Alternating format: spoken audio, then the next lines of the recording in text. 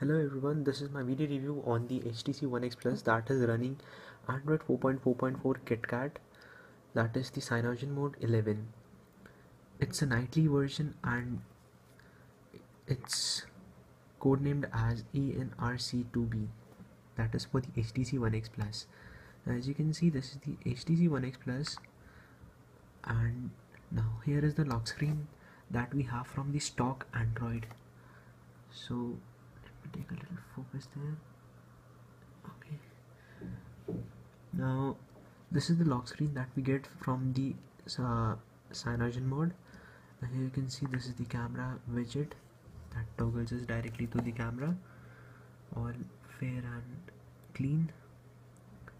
I do miss the Sense camera app, but this is also not that bad.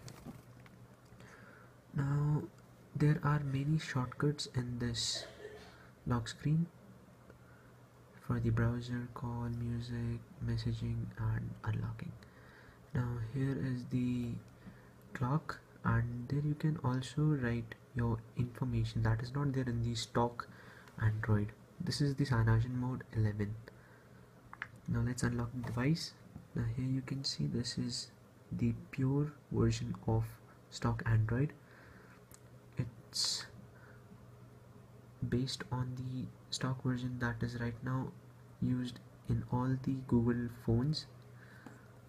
Now here about the phone we can see it's the model HTC One X Plus,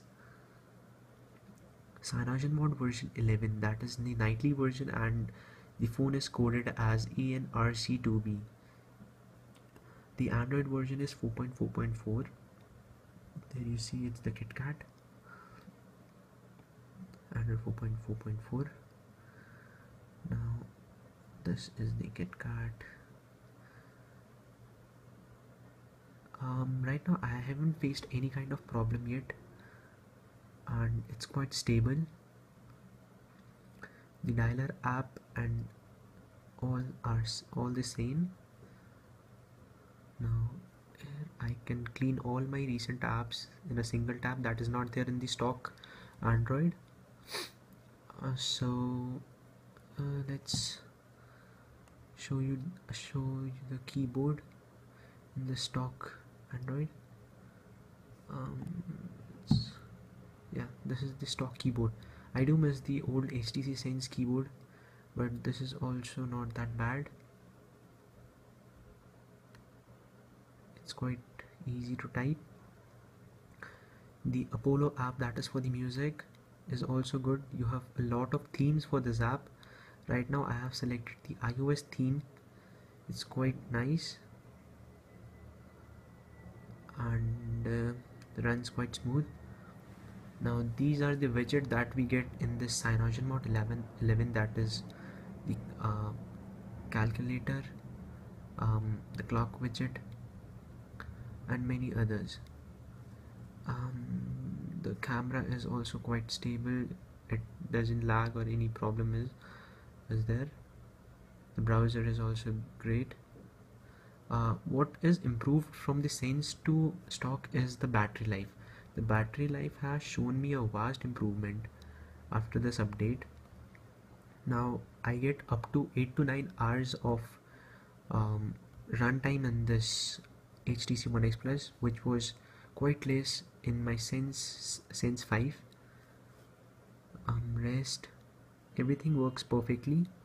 There are some issues with the GPS, but that's not a great deal, but because after you reinstall the GPS it works fine, or even if you reboot your phone the GPS will start working fine, and that's not a major problem yet till now. I haven't faced that problem yet, but I saw that thread on the XDA developer app.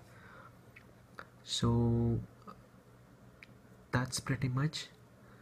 Rest, it's a pure stock Android KitKat, and the Cyanogen mode also promises that it will give us the update for the Android L in upcoming month. So it's a great update you'll get.